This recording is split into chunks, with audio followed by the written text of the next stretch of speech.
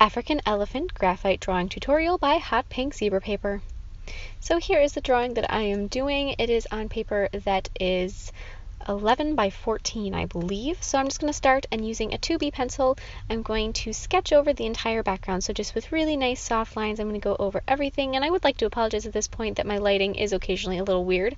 I was drawing this while traveling, and depending on turns in the road or all of that good stuff, the sun did sometimes pose to be a problem, but it's not too bad, I promise.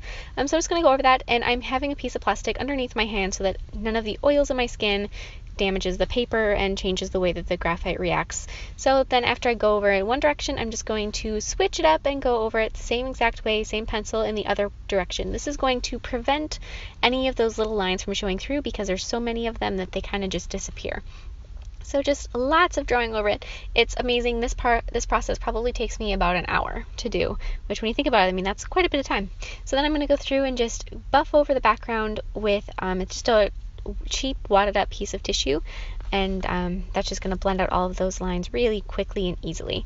And then using a 2H pencil, I'm going to go through and sketch out my elephant. And one thing I do want to say about that tissue that I used to blend out the lines is that you want to make sure it's a cheap one, because any of them that are more expensive, they tend to have like aloe in them or lotion or something to prevent your nose from getting raw, but that is going to get onto your paper and it's really going to mess with it. So you want to make sure it's inexpensive and low quality, and that's going to give you the best results.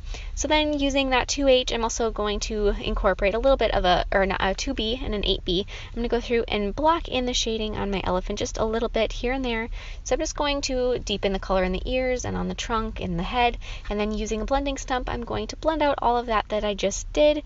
Make sure everything, you want all these lines to remain nice and soft at this point. I'll go through and I'll harden some of the edges later, but for now I'm just going to make sure everything stays soft. So then looking back at my reference photo, I'm going to go through and find the areas that need to be darkened some more, add some more from that 8B, blend them out again, then just keep going. So now I'm going to be defining all my lines with a 2H, just running over the perimeter of everything and making sure it's nice and sharp.